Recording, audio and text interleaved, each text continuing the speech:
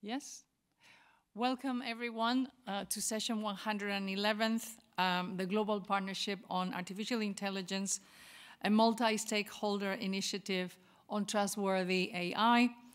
My name is Inma Martinez. I'm going to moderate this session. I'm also participating as one of the panelists because of my role as chair of the multi-stakeholder expert group. I will make the introductions of the members of this panel. To my right, my colleague Yoichi Ida, who is Deputy Director for the G7 and G20 relations at the Ministry of Internal Affairs and Communications at the Government of Japan, and who is also the co-chair of the Global Partnership on AI Steering Committee. Welcome, Yoichi. And online we have my colleague Alan Paik, who is head of the GPAI Secretariat hosted at the OECD. And from India, we have the CEO of Digital India Corporation and India AI, Mr. Abhishek Singh, at the Ministry of Electronics and IT of the Government of India. And we're also expecting a fourth member of our panel, who is Ms. Kavita Bhatia, who's Group Coordinator of Emerging Technologies Division at the Ministry of Electronics and IT at the Government of India.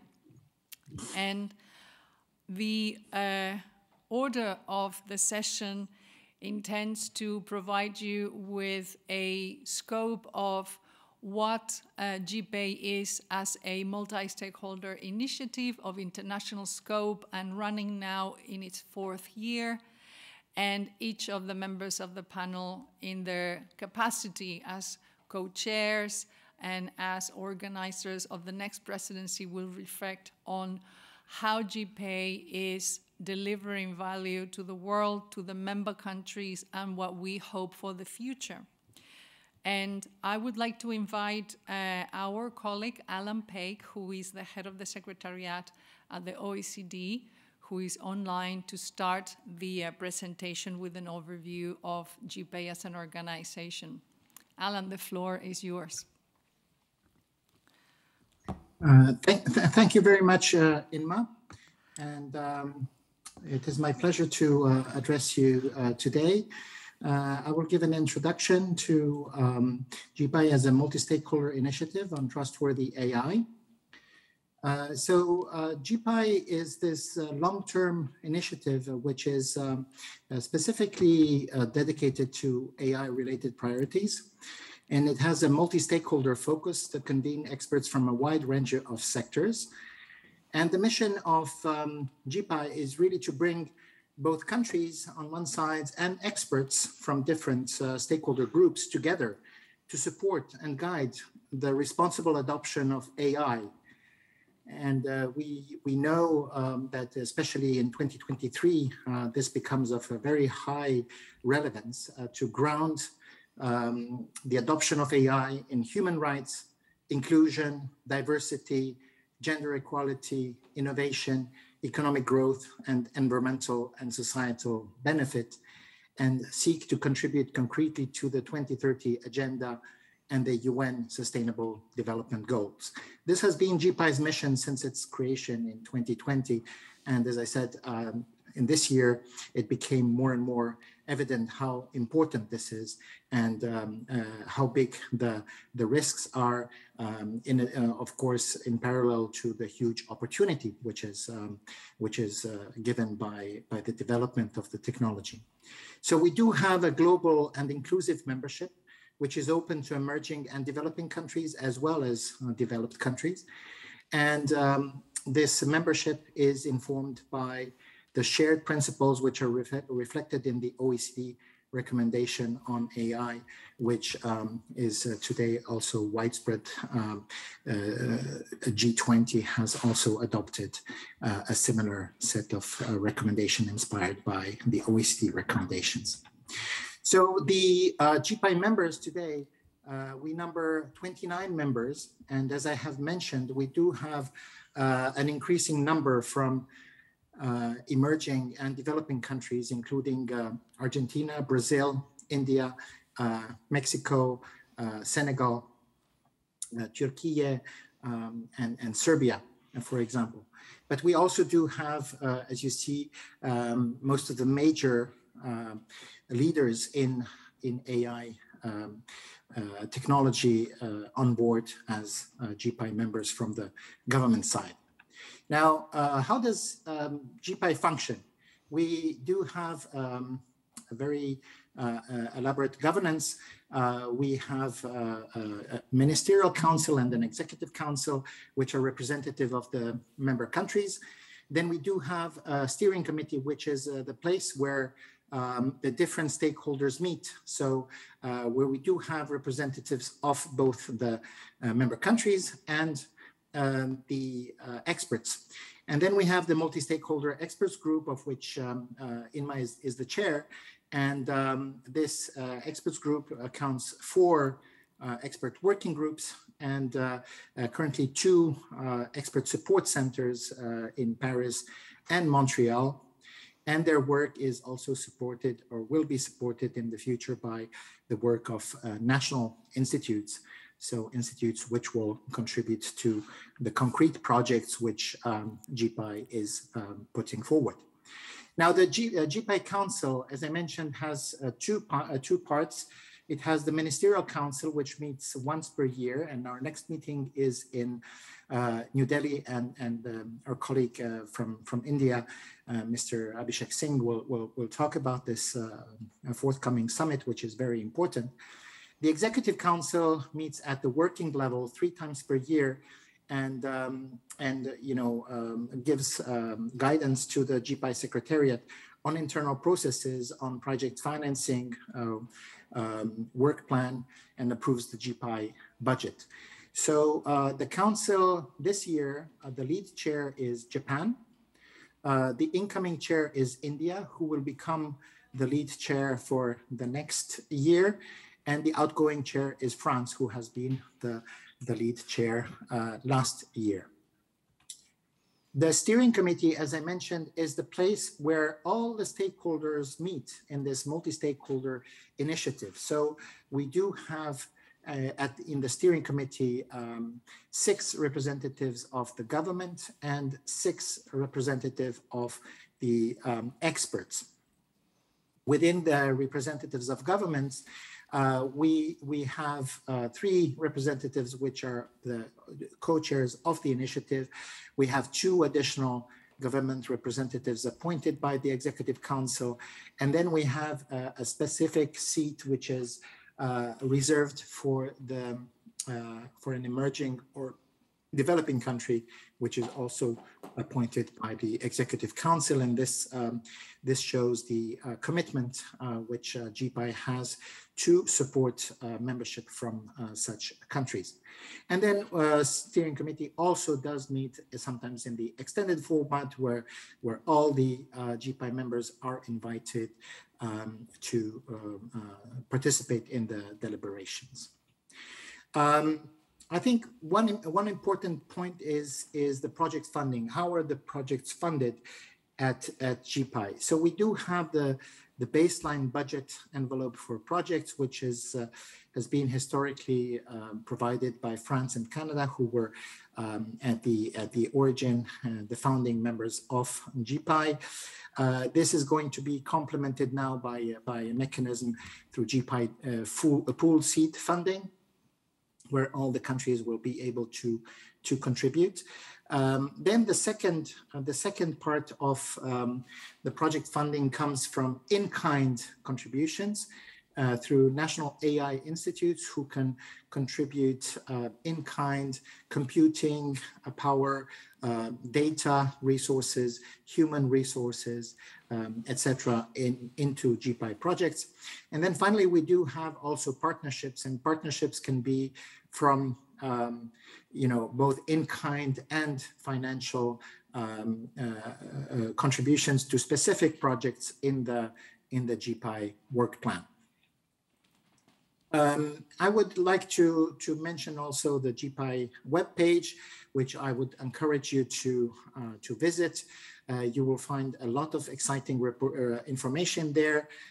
You will find our new reports We have 2 new reports which are featured on our webpage, which are recent and very actual. One is about generative AI jobs and policy response, and the other one is about AI foundation models and detection mechanisms, saying that, you know, whatever new foundation model is put out there needs to provide a detection mechanism which would help us identify that that text has actually been, produced by an AI. You will find information about the GPAI summit. At the GPAI summit in New Delhi, we will be launching many more new reports which are just being finalized right now. So watch this space for the new exciting results from the GPAI experts. And also you will find information about the G7 commitments to advancing generative AI policy, where this collaboration does include GPAI. And finally, you will find information about the global challenge to build trust in the age of generative AI. We know how fragile trust is today about the proliferation of fake news and big threats to our democracies and so on. So we do want to have this global challenge. This is a big initiative which is launched in collaboration with the OECD, with UNESCO, with AI Commons, IEEE, and VDE. And we are actually right now in a call for partners. So a call to all of you who are listening in today, if you are interested to collaborate on this very exciting initiative, please do click on this partner inquiry form. Just very briefly to explain what this is about. It is in 3 phases.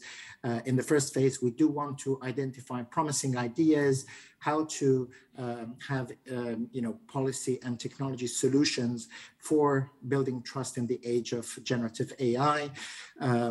Those ideas which do show potential will get some resources to build a prototype in the second cycle, and the successful prototype then will be encouraged to pilot and scale in the third cycle. So it is a very exciting new transversal initiative with global partners.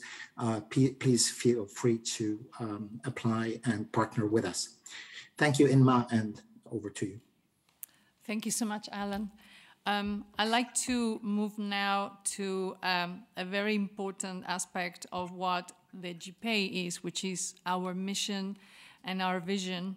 And I would like to invite my colleague Joichi Ida to present to us GPAI's mission and vision, and really what the Executive Council has done to address, the emerging challenges that AI is presenting, with the dynamism that is required during the presidency of Japan, as well as how Japan in this year has been steering the GPAI mission in a very, very tough year and conflicting year, with lots of work to do, especially from the G7 perspective of having to come up with a Hiroshima process. Thank you, Joichi. The floor is yours. Okay, thank you very much, Imma, for your very kind introduction, and good morning, good afternoon, good evening, everybody. My name is Yoichi Ida. Actually, formerly Deputy Director General for G7 and G20.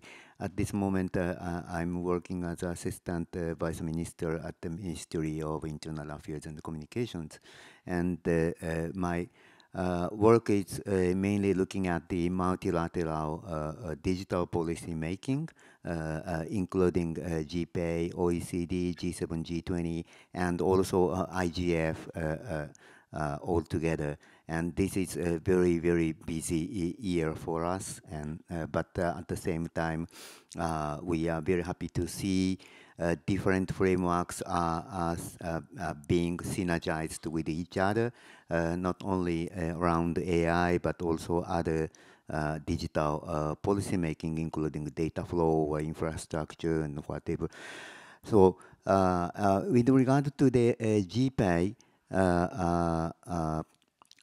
operation, we took the lead chair position in the late month of last year, and we are working as the lead chair for 2023. GPAI has a very unique structure, not only in the organizational structure as presented by Alan in his presentation, but also in the process structure. The lead chair country host its summit meeting in the beginning of on the very first day of the chair tenure. So it happened late November last year, and on that very day we succeeded the lead chair position from France, and we put our effort to succeed the successful GPAI's work, and also even promote further. It's a very important responsibility in promoting a global AI ecosystem. Actually, the GPAI Executive Council, all member countries are working together on how to promote the responsible deployment of AI technology into the society through 4 different working group topics, which are responsible AI and data governance and the future of work and the commercialization and the innovation through AI technology in the society. So the government members are closely working together with the private sector experts to promote those projects in 4 categories, and we, as lead chair, Japan wanted to promote the uniqueness of GPAI, and also to improve the weakness of GPAI. So in the beginning of our chair tenure, we recognized through our discussion in previous years, some of the challenges for GPAI would be, first, how to strengthen the messaging or delivering our message to rest of the world. And in order to achieve that, we decided to elaborate the first minister's declaration to be delivered by the ministers at GPAI summit last year. That is one instrument, and secondly, we wanted to add the very temporary topic for AI development as AI for resilient society. So we added AI for resilient society for priority topics for GPAI activities. And then we also wanted to strengthen the opportunity for experts to bring their message to rest of the world through the lot of events associated to the GPAI Ministers Summit in the same venue in Tokyo. So we had more than 20 side events where many experts presented their own views and also do some exchanges on how we could work together to promote responsible deployment of AI technologies in our society.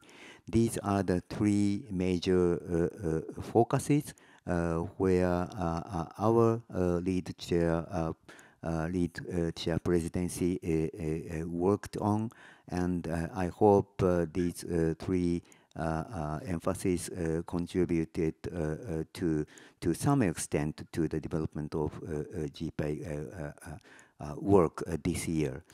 And we also wanted to create a stronger synergy between GPAI work and other international work streams. That is why we picked up the AI topic as part of the G7 agenda this year. And we discussed AI governance, global AI governance, as part of our a working group discussion, and we agreed on further work to build up the global governance policy for generative AI. And in order to do that, we have agreed that we should work closely with international organizations, including GPAI and OECD and UNESCO, to understand better how generative AI would support the human society, and what kind of risks and challenges may come up, and how we could address those potential risks and challenges through the collaboration with international organizations and experts working there.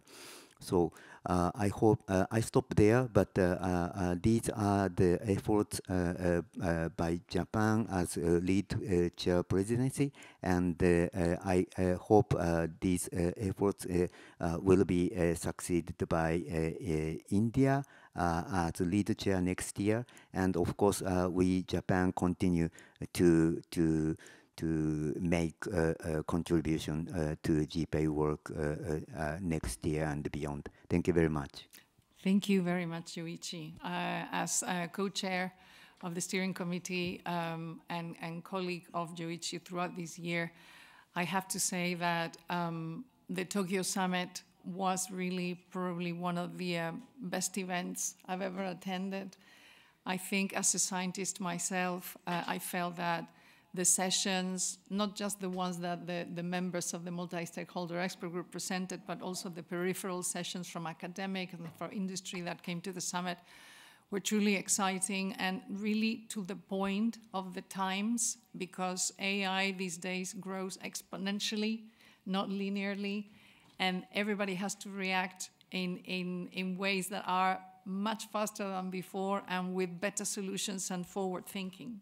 So thanks very much. Very grateful for all the work that Japan has done for GPAI this year.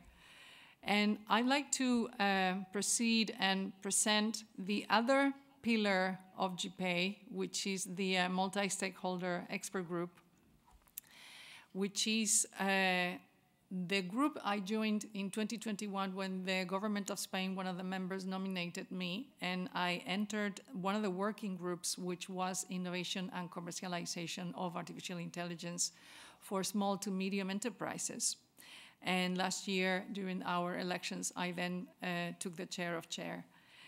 This is a very singular community, because it's the first time that the AI community of not just academics, but also industry, AI scientists, lawyers, civil servants, organizations working on ethics, trade unions have come together to work together on very, very specific initiatives.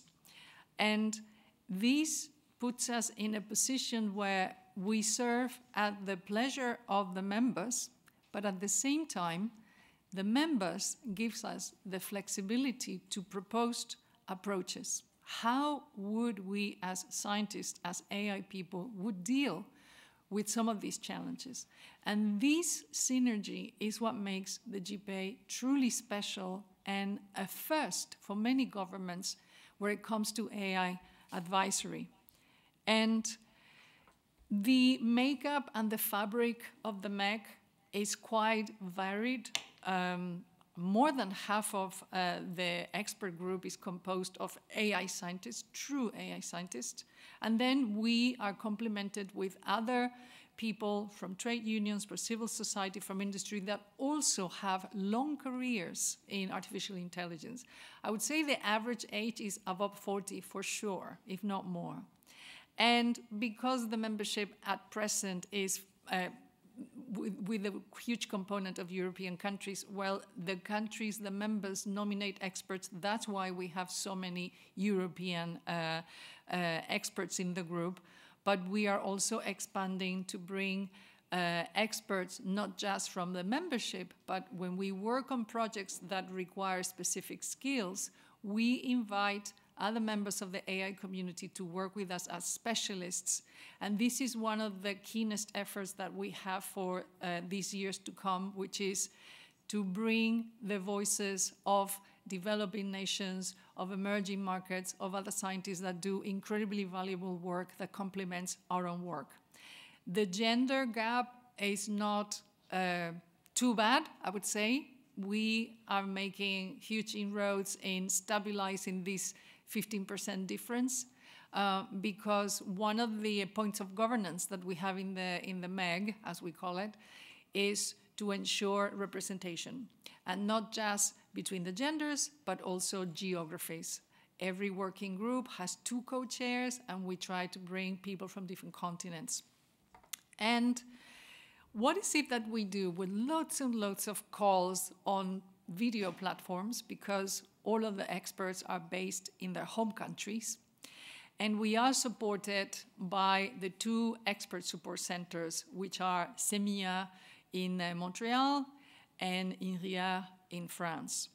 And this is probably one of the best elements of the governance of GPAI, that is decentralized, and at the same time, each member, in this case France and Canada, puts forth the centers of innovation and research to our advantage, to our support. And we organize summits. We have done summits online in 2020. We did it for the first time in person in Paris in 2021. We did it in Tokyo last year, and we very much look forward to the summit in India this year. And as my colleague Alan mentioned, we engage with other organizations in common goals and projects like the Global Challenge, which Alan explained earlier. Now, why GPAI engaged the AI community has a very simple answer. Between 2015 and 2018, the advancements in artificial intelligence grew exponentially. We had huge advances in neural networks, in the transformer modeling within language models. We brought computer vision, AI-driven drug therapy development, level 5 automation in cars. It was a huge movement of advancement in AI that really put a new perspective to almost 70 years of artificial intelligence.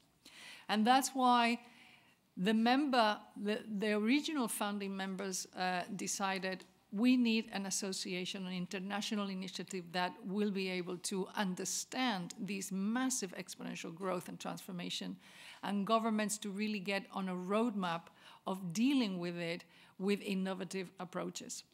And GPAI, because it's an initiative, has a governance that is very singular. So we have a federated governance. Every country puts their support from their local leading institutions. And every member of the GPAI, from a country perspective, brings the individual and collective leadership, exactly what we do in the expert group. And we look for multi-stakeholder equity, because we know that AI has to be an AI for all, and this is why not just the Council brings new members from all geographies of the world, but the experts do the same. And one of the things that differentiates our projects with other projects around artificial intelligence in the world is that our mandate, how we have been mandated by the Council, is come up with solutions, come up with real actionable solutions that go beyond policy. Yes, you can advise on policy, of course you do, but bring solutions that we can implement, that we can roll out in our global markets, and also find standards for all of us to agree upon. So the way that we understood that mandate, especially in 2023, when the emergence of generative AI really brought a new perspective and enormous challenges to society and governments, was bringing the members and the experts together. So this is something very singular. We created a town hall in May in which the experts invited all of the member countries to attend, and we explained how we, the AI community, understood the risks, but also the opportunities for language models, foundation models, generative AI in general. And it was a town hall format. Anybody could ask anything. And we made it very free flow, so that for the first time, it was a conversation, it was interactive. In September, we hosted the first innovation workshop for members and their delegations and our experts in CEMIA at Montreal. And what is it that you do in an innovation workshop? Was you challenged ideas. You address if everybody understands the same when we discuss, for example, risks. Are the risks for a member country in Europe the same as one in the Americas? Do we all prioritize the same challenges in the same way? So it was bringing the existing roadmap of challenges, risks, and projects that the Council and the GPAI expert group had, but we put it through the lens of, are we all on the same page? Have things changed that we need to modify some of these assumptions and hypotheses? So we really behaved as artificial intelligence scientists. And it was really successful because everybody felt that for the first time, governments and experts were working together for 2 days in the same room, as you can see from the pictures, throwing ideas, challenging ideas, and agreeing on approaches. And the way we operate is on a 4-pillar structure. The big themes of artificial intelligence, as you all know, is to ensure that it's done responsibly, that it's trustworthy, that it carries the ethics of the future that we want for our people. We also concern ourselves with how the future of work will evolve with artificial intelligence coming into industry and society. And then the pillar of AI is data. So, of course, data governance is one of the most active working groups in the MEG. And innovation and commercialization of AI. AI finally is becoming a product and a service, is coming into industry, is coming to the hands of people, and we need to ensure that the service level agreements, that the human centricity by design really comes with it. As one of our experts mentioned, AI should come to us in a state that is already safe, that we don't need to make it safe because it's dangerous. We should really strive for an AI that comes to us in the best possible state. So how do we respond to the challenges that the member governments undergo on a monthly basis, I would say? Well, one of the big challenges was presented to us by the Hiroshima process in May. Together with the OECD, we were called upon to support the vision that the G7 had as to how we needed to act quickly and steady and on a very solid ground with regards to generative AI, advanced AI. And immediately we looked around and we realized that we were already working on absolutely all of the points that were coming out of that mandate, out of that call. So as you can see from the list, obviously taking measures to ensure that the risks are met and addressed. We also need to mitigate vulnerabilities, you know, how it comes to market. What are the capabilities and the limitations that something coming to market in inappropriate ways could create. So the way we respond to all of these objectives is in a variety of ways. In some ways, we produce ideas such as sandboxing for responsible AI. In others, we look at what Alan mentioned, detectors, real tech that actually addresses, fake dissemination of misinformation, etc. And as you can see from these columns, the elements of risk and concern listed by the G7, we already had projects operating in the different spheres of what needs to be done. And if you want to have a deeper view of what these typical projects are, for example, one of the most exciting ones, which actually has been presented in the EU Parliament and in fact is being incorporated into the amendments to the AI Act of February 2020, and also presented in the US Congress, is can we create detection mechanisms in order to ensure that when this type of AI is commercialized, it already comes with detection mechanisms that either people themselves can action and test, is this thing a fake news, but also the social media platforms. And this is real tech addressing a technological problem. It's not a policy, it's not a framework, it's something very like an asset.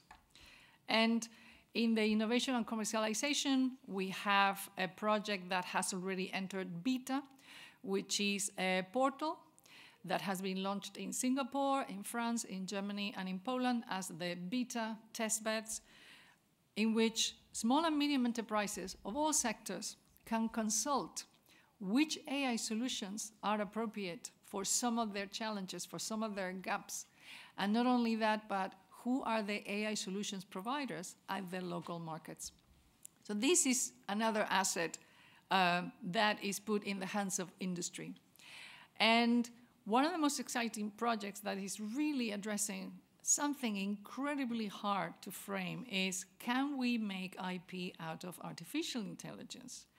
And we started this project in 2022, and it had a fantastic year 23 because we then organized workshops in conjunction and with the support of other research institutes like Max Planck in Germany and also at Duke University in Washington, DC. And it's really addressing contract law. And contract law is very hard because the way contracts are drafted and drafted is an art. And they have to have, the proper addressing, the proper language, and really provide guarantees. So when it comes to intellectual property, the contract laws are expanding. And I invite you to follow this project because in 2024, we will create an incubator. So if you work in IP law and your focus is artificial intelligence, please contact us because we will be running this incubator in 24. And the next steps for other projects, for example, this is the one that I lead because this is the one I created when I joined, really encompass all of the nations. Agriculture is one of the pillars of our civilization. Artificial intelligence is creating prosperity and new ways to ensure that arable land doesn't decrease and water resources are preserved and that we really can feed 10 billion people in sustainable ways. And regulating AI as well, what is the landscape of AI regulation across the board, how each nation is dealing with their own AI regulation, can we find standards? This is another exciting project, as well as the future of work. The future of work is very vital because there is much misunderstanding as to what AI brings to industry and society, and there's much fear as to perhaps being relegated to a secondary role as humanity and as workers. And this is one of the working groups that has the most activity. They have projects for 2024 in which they undergo projects with university students in South America. They will see the impact of generative AI in Espanol, and they will try to get down to areas where we can learn from countries in development, as well as how the working conditions of employees and workers are changing with the rise of AI within their companies. This is just a picture. I hope that you can visit our website and get familiar with the rest of our projects. And like I said before, we are a growing organization, and the strength of the collective is because of what the individuals bring to us. And now it is my great pleasure to introduce to you our future presidency lead in GPAI, which is the Government of India. And for that, we have with us our colleague in the steering committee, Mr. Abhishek Singh. I believe he is online from India. The floor is yours.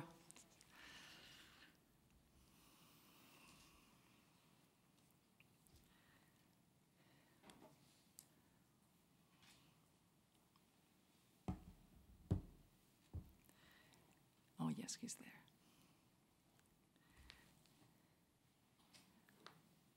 I think I need help from the AV team in managing. I should not be the big screen now. It's probably.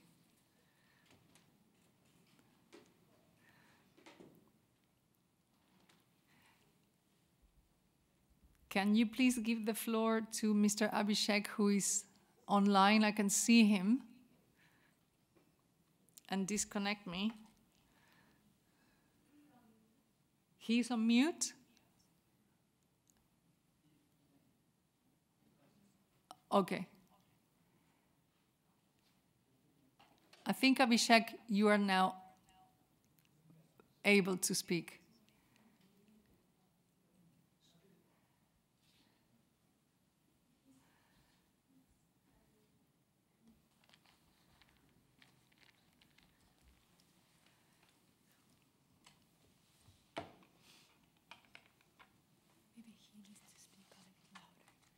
A little bit Abhishek, could you speak louder?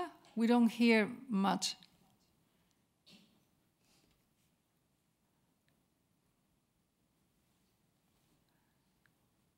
No, nothing comes through. Okay. How about now? Am I audible now? Now you are. Thank you so much and for your patience. Thank you. Thank you. Thank you. I don't know what the glitch was, but anyways, what I wanted to say is my colleague Kavita Bhatia is here. She will be making a presentation with regard to the summit that we will be hosting in December.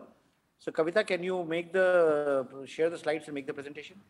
Yeah, good afternoon, good morning, and good evening to all of you. I'll just share my screen.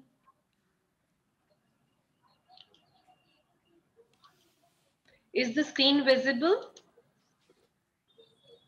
Is the screen visible? Yes, yes. Yes, Kavita, yeah. It's visible, and you could switch on your camera also maybe.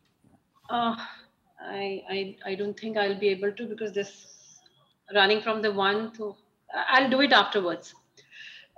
So India's vision for AI has been very important, is that we understand this technology brings a lot of focuses on emerging technologies, but we are wanting to ensure that the technology will bring social and economic growth, which will be in line with the inclusive development. In fact, our Honorable Prime Minister has been always saying that we need AI, we need to make AI in India and make AI work for India. And he also believes that the technology should be rooted with the principles of Sabka Saath, Sabka Vikas, which means that benefit for everyone and working with everyone. So this is the basic vision of India for AI. In fact, we have a very simple approach, because you all know that India is a very large country, and we know that AI has the potential to improve the public service delivery by overcoming the administrative efficiency, by bringing more efficiency in the administrative procedures, and keeping citizen in the focal point, so that the services which we develop with the help of AI should be beneficial to the citizen. And also, AI needs to overcome the traditional barrier of not having inclusivity. So we want to have it more inclusive for the development of large-scale social transformation solutions.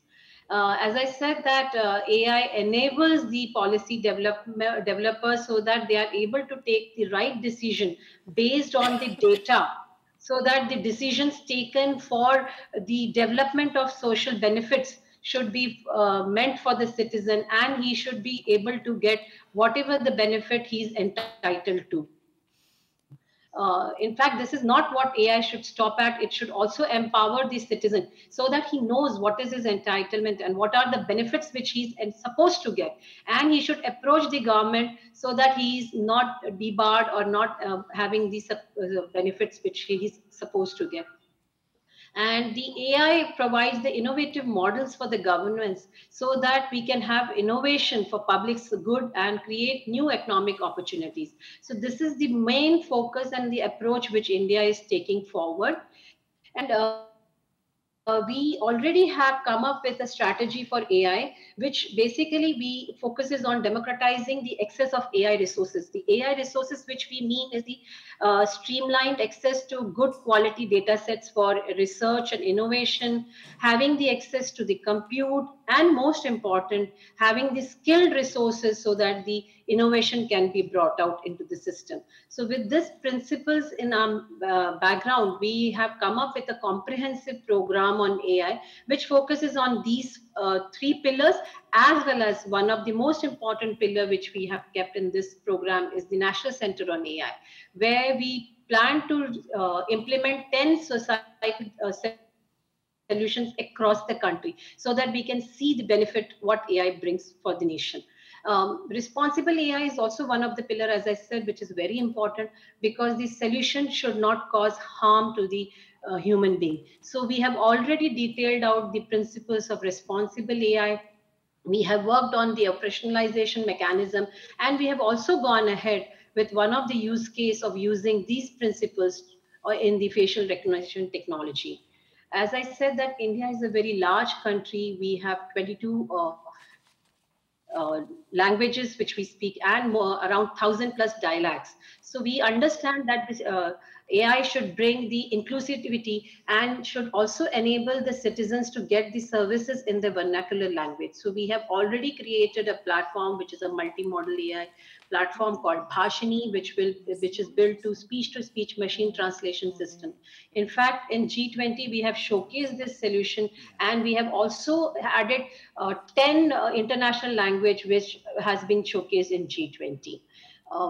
The other important aspect which we have worked on the framework for the fairness assessment, because the solutions which are brought to the market or which are taken for the implementation should be made sure that they are fair and should not have any biases attached to it. So we have come up with the framework, and along with BIS, we are also working on the other standards which are very important for developing a successful AI solutions.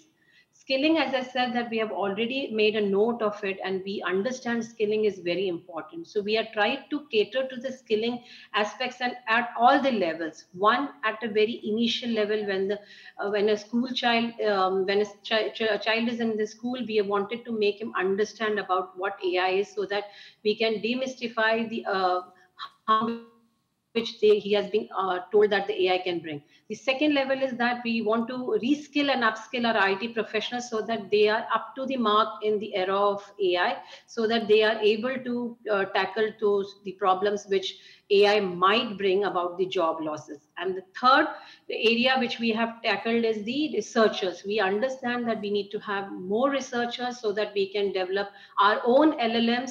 So we have come up with a program where we are financially supporting the PhD students in the area of AI and emerging. So we are trying to cater to the skilling aspects in all the three levels so that not a single layer is being left out. With regard to the principles, with regard to the vision of AI, this year as a lead, we are going to take the lead chair in December. However, we have started working with for GPAI, right, as a incoming chair, and we will be hosting our annual summit in December, which has been talked about by Inma as well as Ellen. That December we are going to have a summit where we will make global policy makers to come and have more discussions on the responsible AI. So our main focus focus as an incoming chair this year has been to increase the member and the expert collaboration. And in this regard, we have already had convenings on 3 of the working groups, which INMA has showed: data governance, innovation and commercialization, responsible AI, where we have brought the ecosystem of AI to understand what the GPAI experts have been doing. And we also wanted the industry to come and share their experiences and vision which they want from the GPAI. So this we have already done. And fourth convening we'll be having shortly on future of work. The most important thing which we plan to do it in our presidency is that we wanted to make GPAI as an independent identity, as a multilateral initiative, so that the GPAI can be the point of contact for all the AI related information or standards or frameworks, as what WHO has been in the case of health. This is what we want to do it in our presidency. And we also want to enhance our advocacy efforts so that we will bring more visibility of GPAI outputs. And also we would like the GPAI work which they have done, so that we can proliferate and adopt those work which the GPAI has been doing in the last 4 years.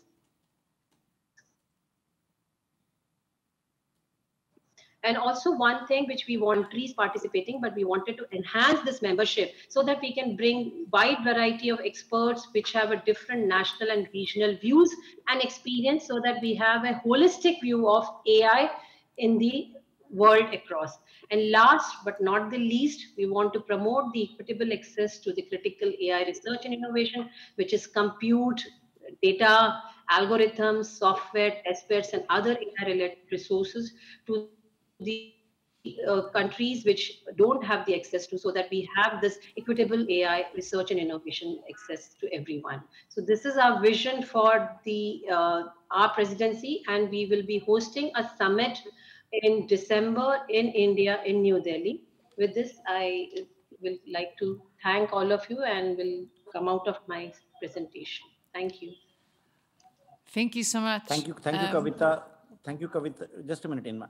Thank you, Kavita, for laying down the vision and the plan that we have for the GPAI Summit. We are looking forward to hosting all of you in Delhi from the 12th to the 14th of December. And as Kavita mentioned, like apart from the focusing on the themes for the GPAI and the working groups and getting all the stakeholders, all the experts coming here to join it, we're also having a few other add-ons to the summit, in which like there will be AI Expo, in which we are getting startups from all across the world to come and show their AI-based solutions that they are there. We'll be having an AI game changers that we have launched. We have shared the information with all of you. So if there are startups who are building any solutions related to AI, any dimension of AI, if they want to participate in that, the last date of it has been extended from 15th of October to 15th of November. We would like you to share it with the relevant stakeholder community with regard to the AI game changers.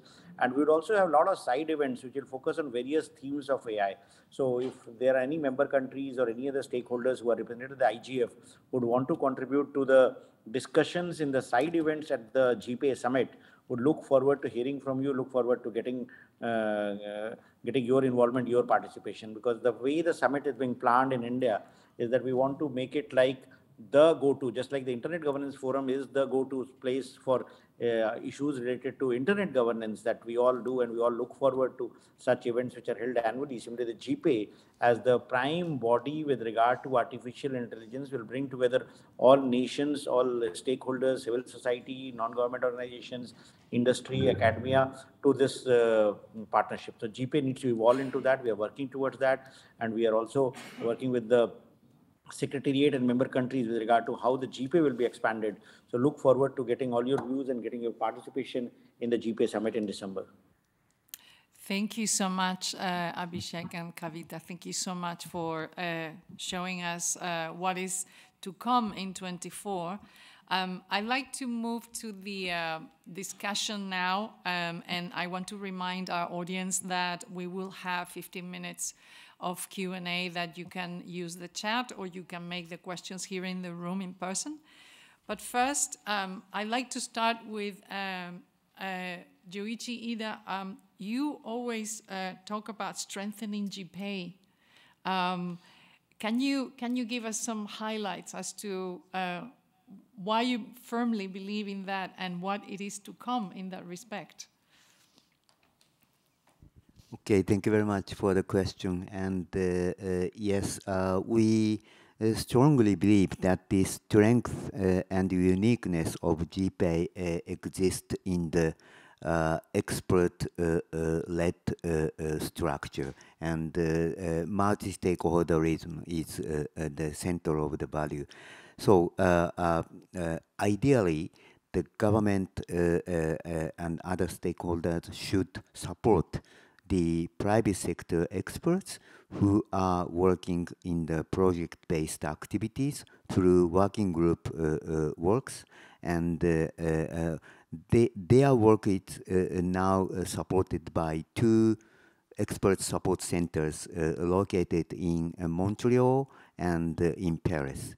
So in order to strengthen the GPAI's value and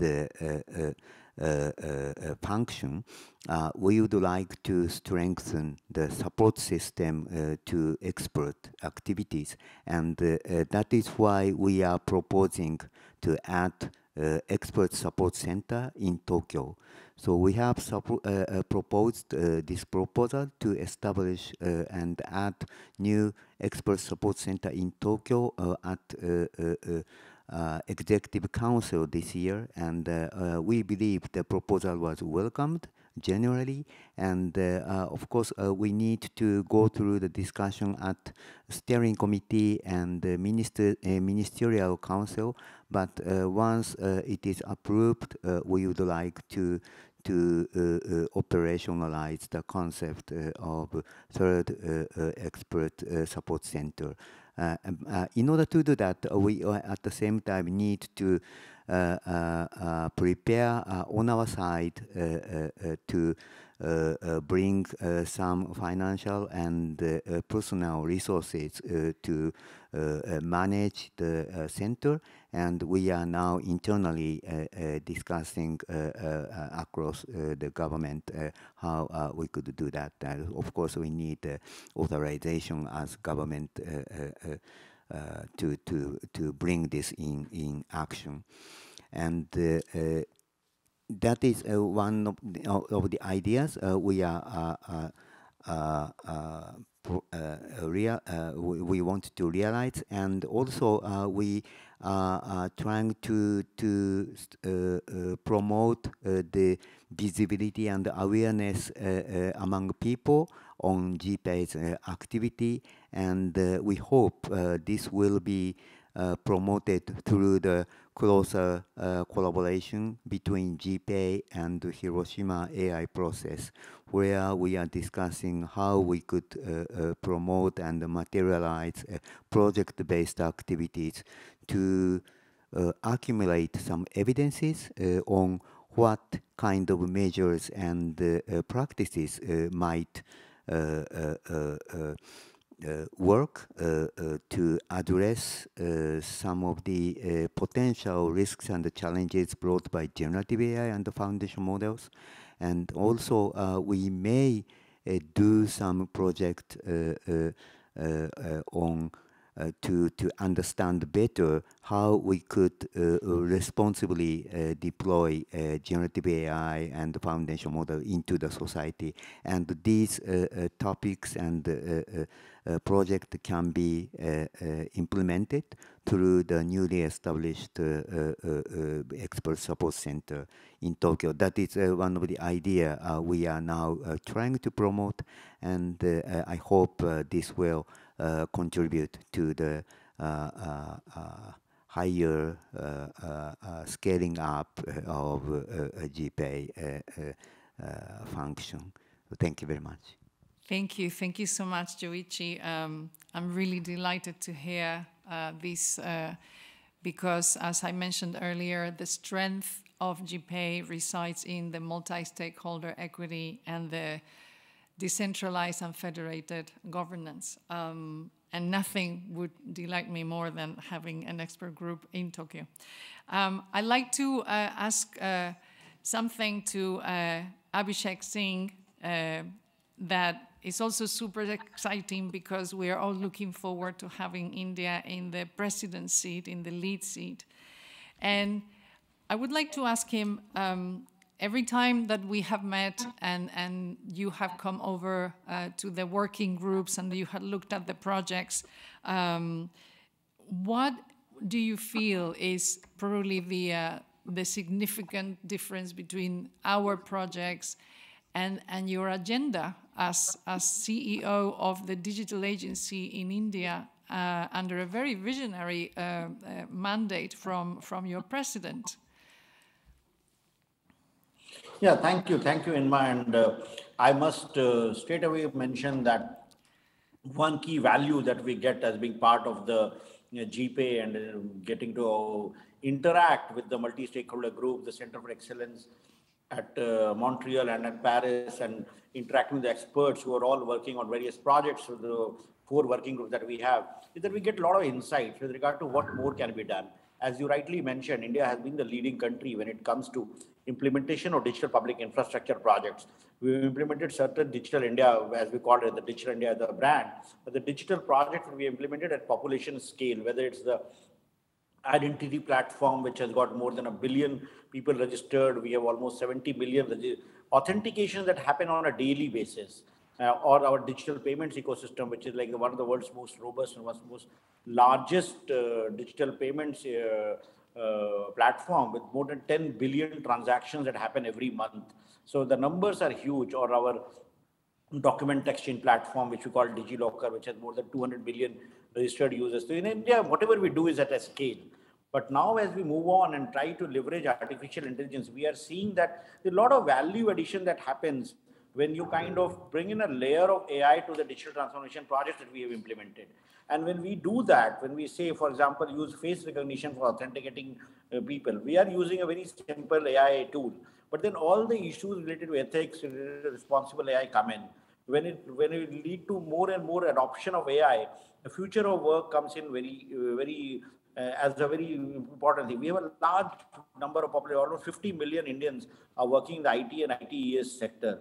But the way AI is coming in, some of these jobs will be impacted. So we need to work with the global community. We need to work with the experts. We need to work with other nationalities with regard to especially coming up with framework, the guidelines for regulating AI, ensuring that innovation and regulation go hand in hand, ensuring that we are able to provide equitable access to AI, ensuring that we are able to democratize AI, and most importantly, bring in an era of explainable AI. So very often these things cannot be done by only one nation alone or a few corporations alone. There is a significant concentration of the AI technology in a few companies in a few nations. But if we need to harness the benefits of this technology, we need to take it down further. We need to ensure that there is access to compute. There are frameworks with regard to data governance, the frameworks with regard to leveraging the data that can be used for building AI models. And there are solutions that can be used for population scale, societal problems. Like, for example, how do we build AI solutions for solving healthcare issues? How do we use AI to detect tuberculosis or cancer? How do we use AI for helping farmers across the country? And when we do that, the real benefits of AI will come in. And the low and medium income countries are going to benefit a lot in doing that. So what we are doing is that integrating the artificial intelligence and the advancement in the field of AI with the digital public infrastructure projects that we have implemented, and work with the global community in order to fast forward that. And whatever we have learned, whatever we have built, or whatever we are building together, it becomes part of the global DPI repository. As the G20 declaration mentioned about building a global DPI repository, the AI solutions will also become part of the global repository. And many of these solutions that will be developed, evolved in cooperation with other member countries, will become available for adoption and replication across the world. So that's the value we see as being part of the GPAI, and the benefits that we get in engaging with the real experts, real technologists, real engineers, and real social scientists who are working in this field. Thank you so much. I completely second everything that you said, and something very important that both of you have mentioned, and especially in the themes of each presidency: resilient society, empowering people to respond to challenges, and then making AI equitable and accessible to all. this is the century of human centricity, putting people at the center of everything that we create so that we can really create a future for everyone.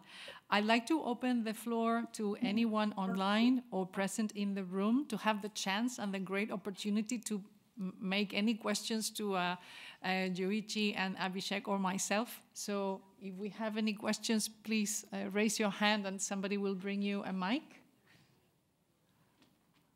Or let me just check anything happening online.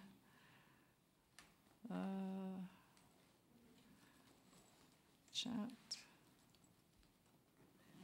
Yes, we have one question over there. I'll give you the mic myself.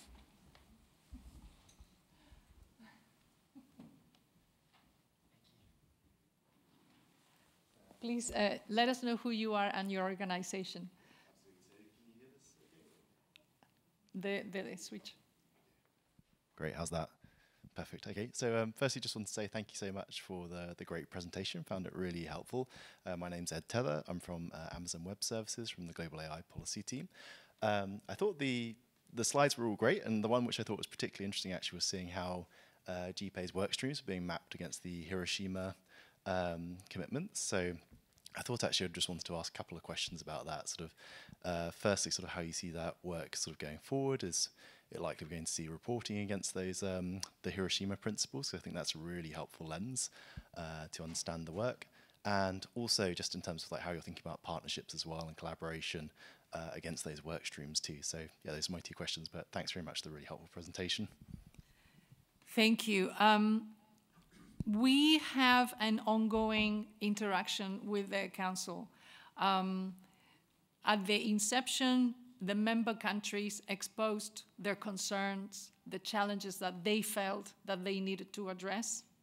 And then we looked at those concerns and challenges, and from our perspective of engaged scientists, because we all work back home at our universities, labs, industry, and we decided, okay, this is how we would address that issue. And we would propose projects and things to develop. And then the Council funds it, and we set ourselves to deliver the specific initiatives, the specific projects. Some of them are ongoing. Some others were completed within a period of 2 years. And all of this is shared back to the member countries and also publicly, because all of these reports as to how we are progressing are hang on our website. And our approach to the projects is we cannot be the only ones working on these. So as Yoichi rightly said, the strength of GPAI is that once we get our mandate, we look at the world and we ask ourselves, is there an expert somewhere that we should invite to work with us in this project? And those are the specialists. So for example, in my agriculture project, immediately I reached out to NARO in Japan, who is the agency that looks at all the technification of agriculture. And the Director General himself is my specialist. And he comes to the meetings every 2 weeks, and he has brought information, insights, thoughts, strategies, and that's how we work. And this is how the community really brings real insights, because it comes directly from the places where AI is being created. And we are expanding, and now we're moving into IP law, and we move to civil society and ethical societies and companies that think about service-led innovation when it comes to putting products in the world. What are the principles that you are guided by when you create a product to be safe? And that's really the uniqueness of this initiative, which truly is unique because there's nothing like it. And we hope to strengthen it with the support of our member countries and their leadership and their own research institutes and innovation centers. That's why it's decentralized and federated. Thanks so much for the question. Thank you. We have another one here. Let me just pass you the mic.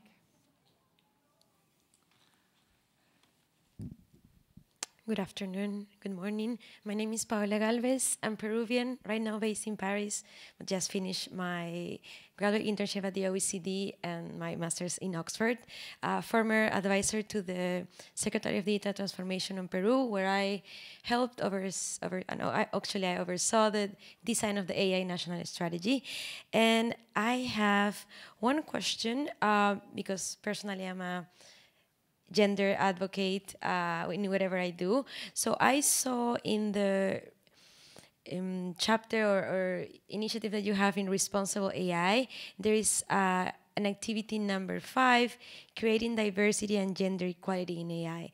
If you please could explain or expand a bit on it. Also ask India, the future chairs, because I saw their principles, and it was really fantastic to hear their optimism and how they want to position GPAI as the institution or multilateral initiative to really come to when we need expertise.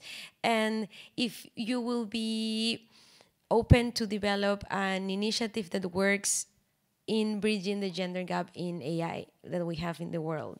And my second question would be how, coming from Peru, I am happy to see many developing countries, but maybe what are the requirements to have other countries as members? Speaking of Peru, that we are the first one to have a law on AI for social purposes. I think that would be something that our Prime Minister would be interested to, but I would like to know what are the requirements so that I can come to them and tell them how incredible initiatives you guys have. Thank you. So the gender question is for me or for Abhishek? I can take that, no worries. Thank you, Abhishek. The floor is You yours. can give your person. Yeah, thank you. In fact, I really thank, I didn't get your name, the lady from Peru, for the question, but a very rightful and very impactful issue, because gender has been an issue, especially with regard to AI algorithms and the biases in AI, whichever way we work in. And that's primarily because of the bias that exists in the input data. And if the data is not equitable, in the sense that if data is biased, like for example, very typical examples are given that AI models would treat engineers to be men and teachers to be women. So these biases, if we are aware of, that can be resolved to some extent. But this is a very basic level. The other biases that exist when it comes to gender and AI, like very often in India, what we've seen is that even in AI scaling, the number of people who undergo AI scaling and AI training, very often because of societal biases, it's the men and the boys who take the dominant share of, because of access to devices, because they have access to higher education. So all those biases come in. So we have a conscious plan within India that whenever we do talk of digital training and digital skilling, we try to balance it out, and we try to have a proactive measures in order to encourage more women to take up courses and take up AI-based skilling, so that ensures that we have a fair balance of that. Whichever data sets are used, how do we mitigate the biases which are there in order to ensure that AI is gender neutral and AI is more equitable for the whole population. So those are some measures which are taken, but yes, it will take a lot of time to train the models in order to ensure that they're aware of the biases and how to get rid of them. And that's the work that's part of the ethical framework and the responsible assessments of AI solutions, wherein we address the biases coming in for gender, or biases coming for race, or biases coming for other diversity that exists in the world. So that's on the gender issue. And the collaborative part is again something which is very, very useful. And one of the themes which we have introduced in the for the 2024 presidency is with regard to collaborative AI for building partnerships amongst various stakeholders. Like, how do we join hands? How do we share knowledge, share experience, share models, and together work on building big solutions? In fact, Alan from the Secretariat very often talks about building a CERN for AI. So just like world community has come together to work for particle physics and advancement in the CERN center, can we think of having a shared compute infrastructure? Can we think of having shared data sets on which research could be done? Can we think of sharing insights or sharing partnerships between AI researchers from across institutions. So that would really, really ensure that we work together collaboratively in the field of AI and develop AI for the betterment of humanity rather than just always being aware of the biases or the bad things that can come from artificial intelligence. Thank you. I think the second question about further countries joining. Right, maybe Alan. Yeah. Hello. Yes, it was not about further countries joining. Well, I can also mention that. So we do have a membership process, which is well defined and also described on the website. Further countries are invited to apply. Right now, the intake for 23 has been closed, and there will be a next opening in 24. So watch the GPAI website. Everything is explained there. The deadline is around June or July, and countries are expected to present a letter of intent with their motivation to join GPAI as an initiative committed to trustworthy AI. So that is the possibility for membership. And I would also like to react to what Mr. Singh just mentioned. Yes, we have been talking about the future perspectives of GPAI. GPAI has achieved very significant impact, and Inma has mentioned previously for instance, the detection mechanisms, the obligation by companies putting on the market foundation models to actually provide the detection mechanisms which would allow us to understand that something has been produced by that foundation model. That is something which is very significant and has already been taken on board in some countries' legislations. I think GPAI going forward wants to provide more and more impact, and I'm really happy to hear that India has this vision for the new year and new presidency to lead the way of GPAI towards pooling together the resources. Basically, the idea comes from the understanding that today a lot of the R&D is concentrated in the hands of a few large private companies, and that the public sector research is far behind and has a very limited understanding of the new technological advances, and the spending from the public sector is fragmented among different countries. So the idea, as Mr. Singh mentioned, of GPAI as a go-to place, as a place where all the countries come together and pool together their resources in data and in compute power, and also with perhaps some other international networks which already exist, such as the worldwide LHC computing grid for particle physics. This could bring GPAI even further on this ambition. So we do, of course, want to partner with private companies. That is great, but we do also want to bring together public research institutions, and this is the model of the National AI Institutes, which I mentioned in my introductory speech. Thank you. Thank you so much. I think we have a question here.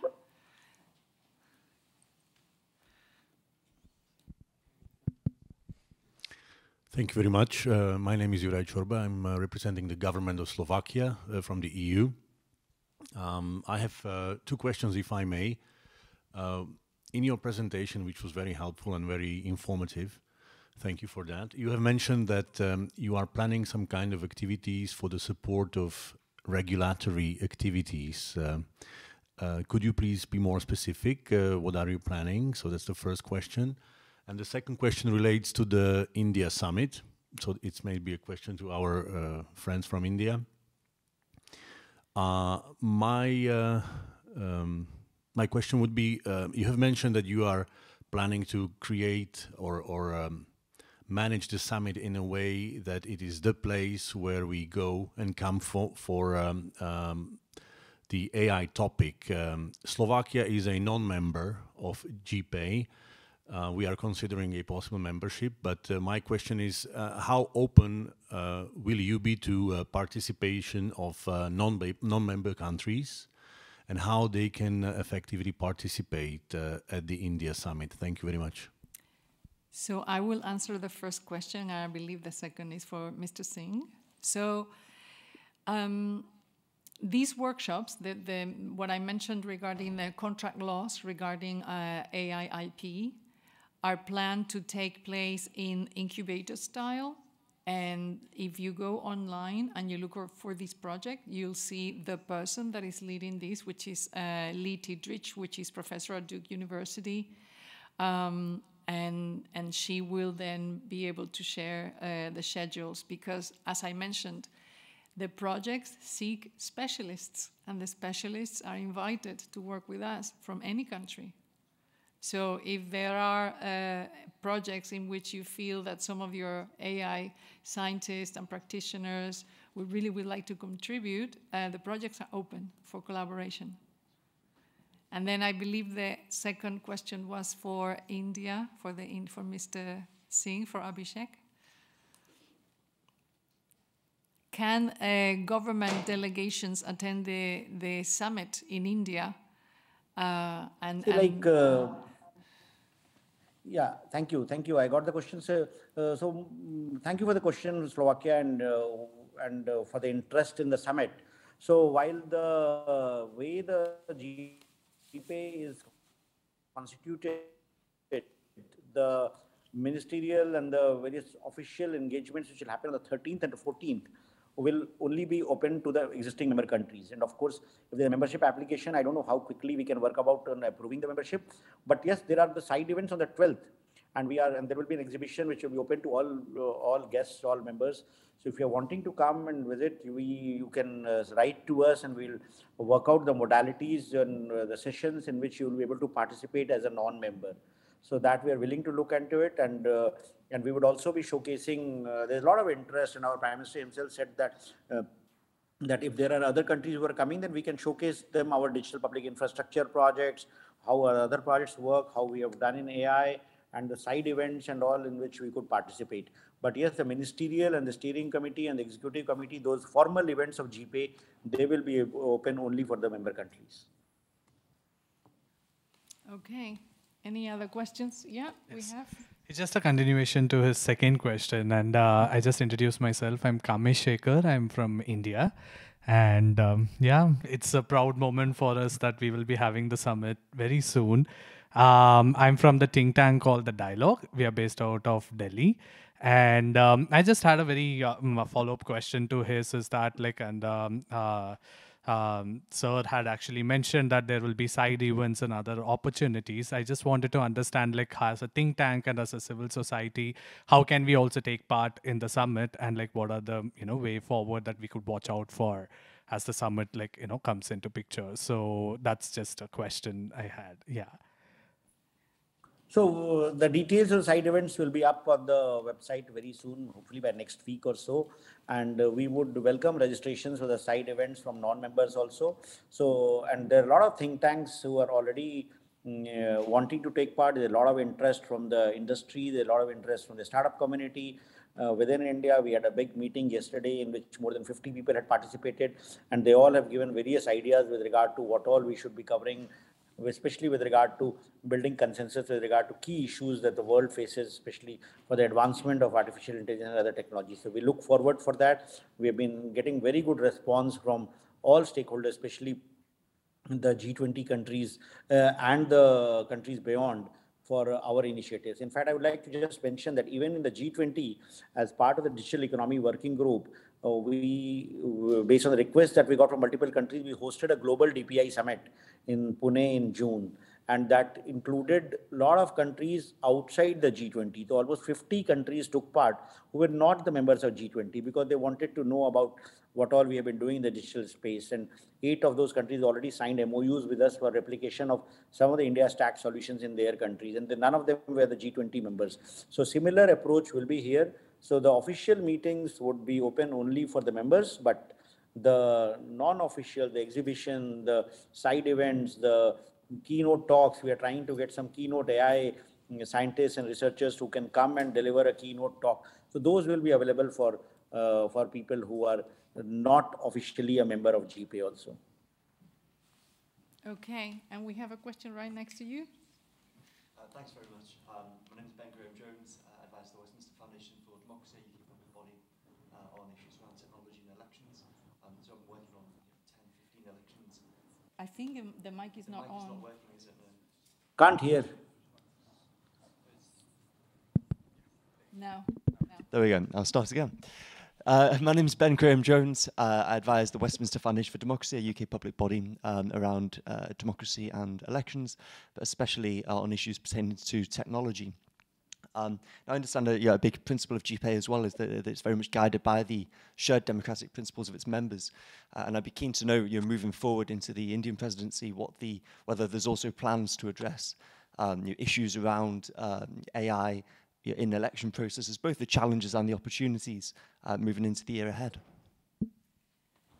Well, from the MEX perspective, we know that one of the major bruising points of generative AI and AI that has been misused is the risks to democratic countries, the risks to the democracy in the world. So these cascades into various projects, not just the one, because we believe that the pillars of the world is democracy, a welfare society that looks after its people and ensures their well-being. So if you want me to look through all the other projects after the meeting and tell you which ones, the theme is running across various projects from responsible AI to data governance. For example, data governance in 2022 had a specific project on human rights. And that obviously comes from, non-democratic situations, yeah? So I can talk to you after the session. Are there any other questions? I think we have reached -1 minute. And I would like to thank Joichi, Ida, and Mr. Abhishek Singh, and Kavita Bhatia, and our colleague in Paris at the OECD, Alan Paik, for convening and being with us and presenting our vision, our hopes for the future, and the singularity of this initiative, which many times when people ask me what the GPAI is, I always say, when you wonder if governments care about people, this is one of those. They truly do. They truly do, and they do their best to really take the reins of our future and make sure that AI is for opportunity and for good and for welfare. And let's hope that we can achieve that. Thank you all for coming to this session. Many thanks to those who connected online. And I declare the session finished. Thanks very much for your questions. Thank you, Inma. Thank you.